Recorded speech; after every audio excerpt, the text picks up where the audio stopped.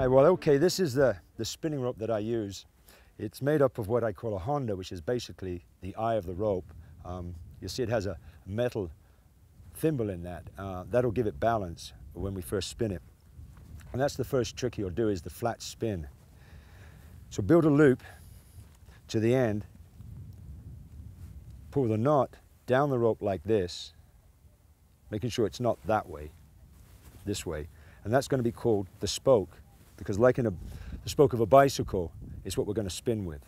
Okay, so holding the loop and the spoke together, perhaps you might want to put your little finger in there to keep them separated, because in a minute we're going to let go of the loop.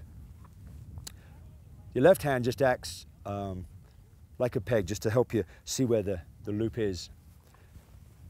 Okay, now, as if you're going to spin, for example, a roulette wheel, you're going to cross your arms like that. If you're left-handed, you're going to cross them like that with the right arm underneath. Okay, let's try it. As we spin it, we're going to let go here and keep spinning as if we were stirring a cup of coffee, all right? What you don't want to do is like let it go and then turn. It's spin it out of your hand and let go. As if you were, well, if you drive a car, if you're letting in the clutch and just accelerating out. Here goes. Slowly. You don't need to be fast. Just need to use most of your arm. It's much harder if you use your wrist, because you can easily get out of time of the loop.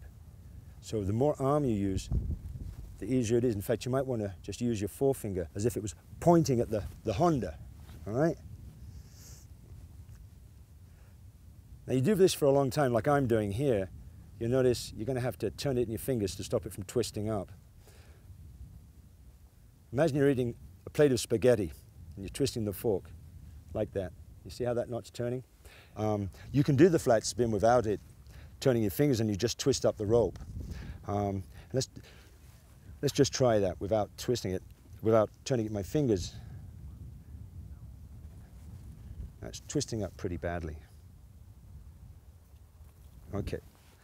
You're going to do a lot of twisting with ropes, so you better get used to learning how to untwist it. There's many ways. The easiest way is gently just let that Honda go right to the end of the rope, like that. And then throw the rope out and shake it. You see how it's twisted there? By shaking it like that, you'll find it'll untwist. Never put your foot on the loop. Never untwist it with your foot, because that'll break the rope. Everything you do has to be very gentle and soft.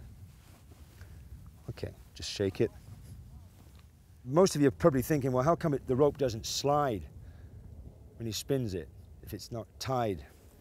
Well, that's because of centrifugal force. So here we go. Spin it, and there it is. Okay, now if I slow down, the speed has to be increased. So smaller circle, higher the speed. So I pull on the spoke. And vice versa. If I speed it up, it allows me to let the spoke slide from my fingers. See how I'm feeding it in. I'm untwisting it with my fingers, leaning forward a little bit, and I'm doing a perfect flat spin.